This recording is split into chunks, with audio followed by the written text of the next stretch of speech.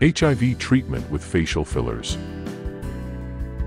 Hello folks, this is Mark Medicals teaching you about HIV treatment, HIV symptoms, the latest HIV cure news, HIV testing, and everything about HIV transmission.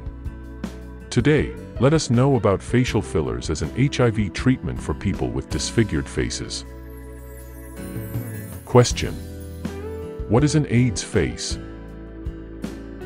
Well, if you are new to HIV treatment or if you are on first-line HIV treatment, then you may not know anything about AIDS face.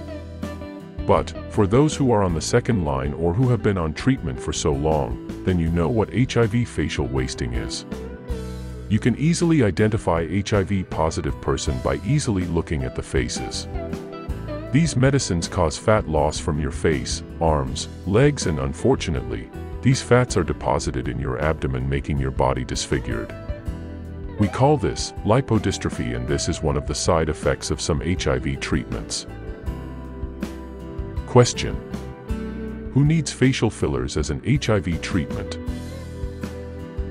If you have facial lipoatrophy or fat loss, then there is a solution for you. This treatment, called facial fillers, though expensive, can restore your face to its original or make you even look younger.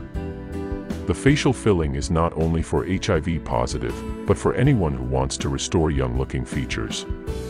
But it does wonders in people living with HIV. Question: what are procedures for HIV facial fillers? It depends on what you want. There are permanent and short-term facial fillers, and the cost is different. The doctor usually injects medicine on the parts of your face where fat has been lost.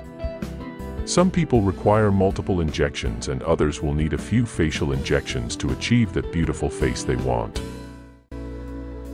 Alright, if you would love to continue learning from us, hit that subscribe button. Till then, nice time.